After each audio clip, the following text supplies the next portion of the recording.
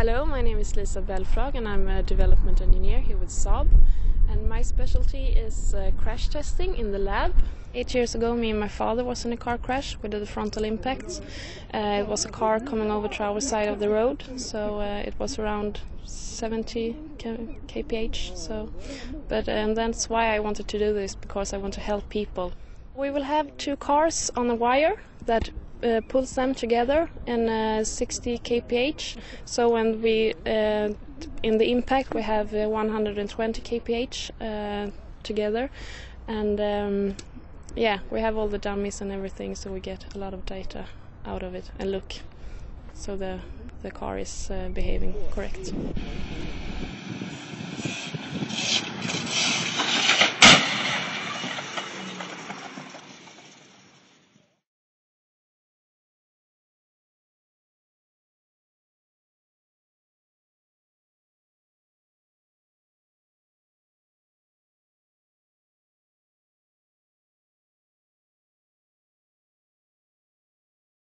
Well, Lisa, we've seen the crash. Yeah. You're now doing the analysis. What are you looking for?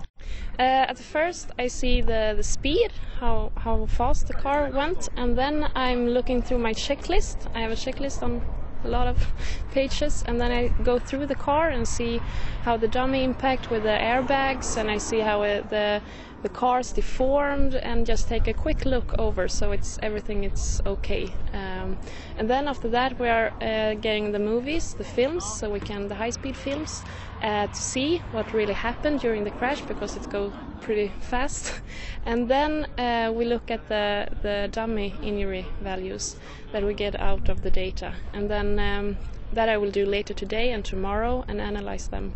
Just looking at it, the car seems to have come out of the impact extraordinarily well. You can open and close the doors, so presumably the passengers and the driver would have been pretty all right in a crash like this, despite the speed. Yeah, it will, and that's what we see. We see the safety cage, that is where the dummy is, the compartment, and everything there should be not deformed, and that's what we see when we can open. The first test is that we can open the doors.